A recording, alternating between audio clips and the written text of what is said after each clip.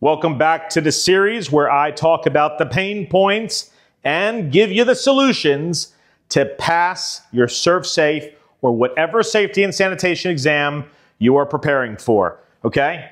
Problem, solution. Let's talk about the first problem. 80.5% of you who are currently watching this video forget to hit that subscribe button. So please do me a favor and hit that subscribe button. Thank you. About 19.5% of you are subscribed, so I thank you for doing that. I see all the data analytics on the back end of these videos, so it would be greatly appreciated if you give us that support.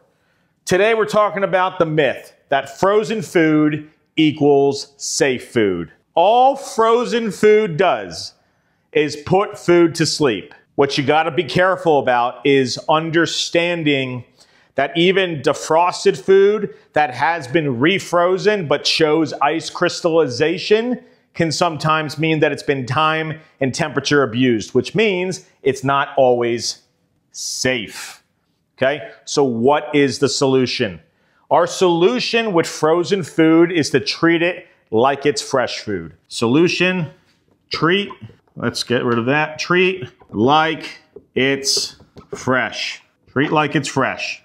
Once food is thawing, right? If it's not properly stored, it can develop bacteria. So always treat it like it's fresh.